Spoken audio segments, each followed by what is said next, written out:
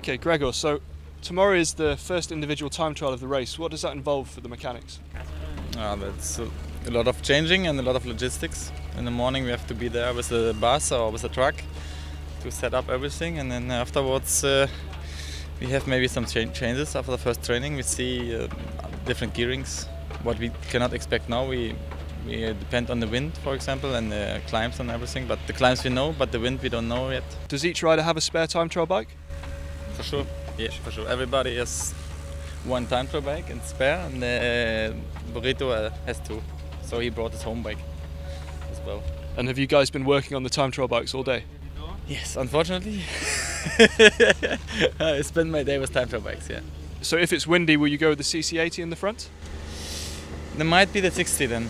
The 80 would be the first choice, but if it's windy, we're gonna go to 60 or 40 wheel from Mavic. And it's also for the, depending on the wind, at the moment we have 55 in front, so might be 54, but that change for the leaders, not for everybody. And an 1121 at the back, or? 1123.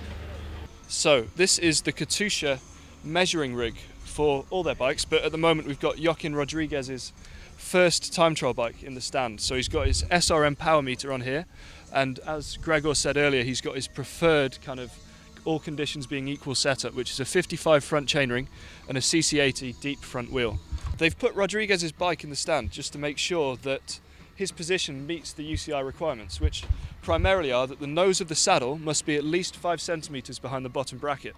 So here we can see this is exactly in line with the bottom bracket, and this nose of the saddle, if we push this down, which I can't do, is around 5 centimeters behind it.